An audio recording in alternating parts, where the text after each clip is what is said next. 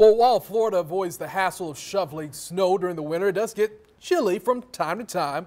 When winter is upon us, ocean temperatures drop into the 40s, but some people just can't resist getting in the water, and that includes First Coast News storm expert Steve Fundaro. He explains how a wetsuit makes it all possible.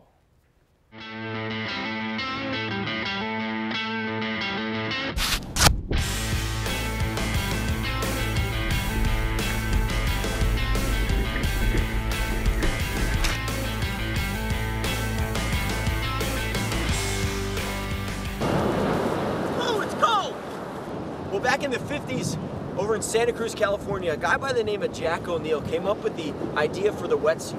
Why? Well, he wanted to surf longer in colder water. He originally started experimenting with neoprene foam vests, so he eventually came across the modern day wetsuit, and little did he know, it'd become a worldwide sensation. Made with neoprene, a type of rubber, it traps a thin layer of water between the skin and the suit. That layer of water then warms from the body and then insulates the body. Over the past 60 years, a simple skin of rubber works so well. Nowadays, all the technology used in wetsuits thanks to Rip Curl. What's going on? Definitely. How are you? Good, man. Welcome to Rip Curl. Your foamy neoprene in the center, and then on either side it's sandwiched by jersey material. You'll see people walking out to the beach and they're shocked you're going surfing. It's like, I'm already hot, so to get in the cold water is somewhat of a relief. But the wetsuit goes beyond just surfing. We can use the dive team with the Florida Department of Transportation as an example.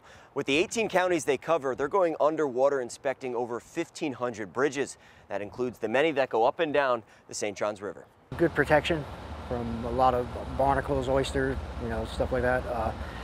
We range from, say, like a 3 mil to could go up to a dry suit. So whether it's a job to do in the St. Johns River, or maybe a scuba trip off the coast of California, or some ocean therapy here on Jack's Beach, or maybe you just don't like the cold, well, a wetsuit makes it all possible in a chilly winter. I'll see you out there.